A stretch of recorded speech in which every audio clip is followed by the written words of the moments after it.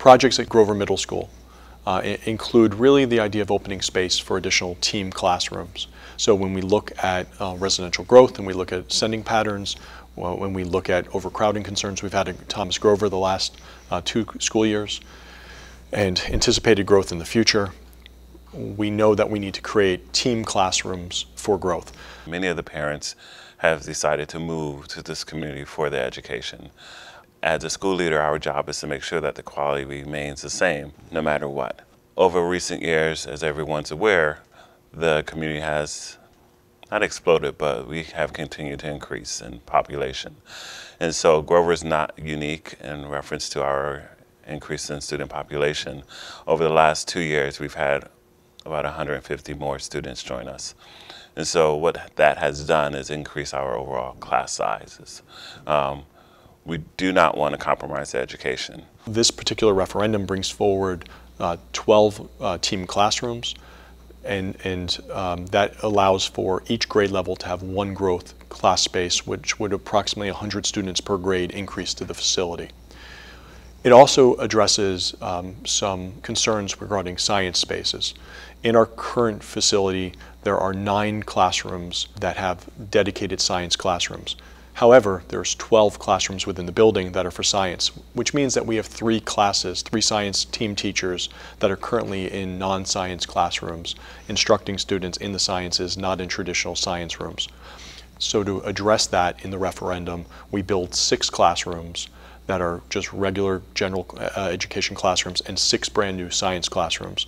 We're then able to reallocate classrooms throughout the building, so every science team teacher will now be able to have a dedicated science classroom. The big piece is, for me anyway, is that if the students are able to be in classes where the student to staff ratios are smaller, they will have more individualized attention. We have gone up in the last couple of years. Our class size used to be about 23.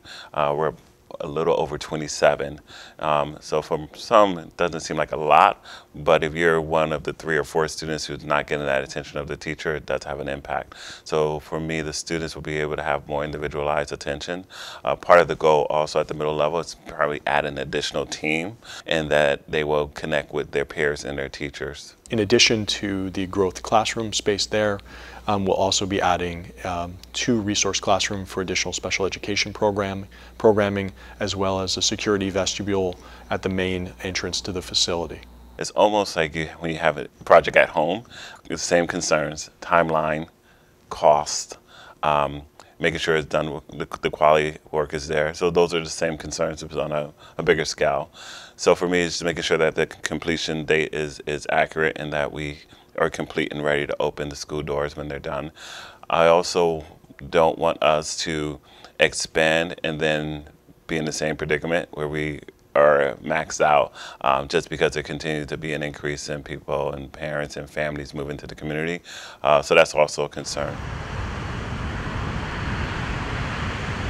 When we think of the footprint of Grover Middle School and we think of like where will this go within Grover, as parents think about the bus drop-off side, the AM drop-off for buses in the morning, there is the end of the hall of the 6th grade and the end of the 7th grade. So this particular addition creates like an L bracket between the 6th and the 7th, thereby creating a connection between existing facilities through existing hallway. So when we look at the map, you can see where the addition in gray will connect the building completely. So the work is primarily on the outside of the facility once this project gets started. Parents need to know that the goal with the referendum is to continue to make sure that your child is receiving the quality of instruction that you expect. That's the reason why you came to the community, you stayed in the community.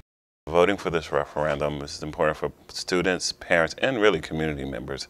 For the student, it continues to ensure that they are receiving the quality education that they need and they want and they desire. For the parents, it's to ensure that your investment within the community has some dividends, meaning your child's education. And then for community members, it's to make sure that this community continues to thrive and it's a community that people seek out, not that they avoid.